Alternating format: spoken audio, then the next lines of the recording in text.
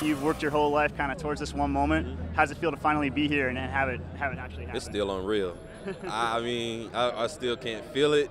You know, seeing this as a kid and always dreaming to be here at this moment. One time in your life you ever get the chance to be here. Dreaming about this as a kid, and you know, it's finally coming true. It's kind of surreal. I'm excited, and I'm thankful that I'm here.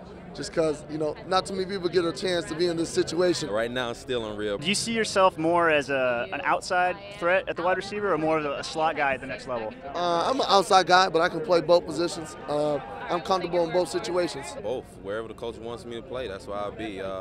You know, just learning the playbook and getting in there and getting after it. What do you think your biggest asset is that's going to translate to the next level? You know, everything. Run game, pass game. My strength and my speed, definitely. Being a team player and doing anything I can to contribute.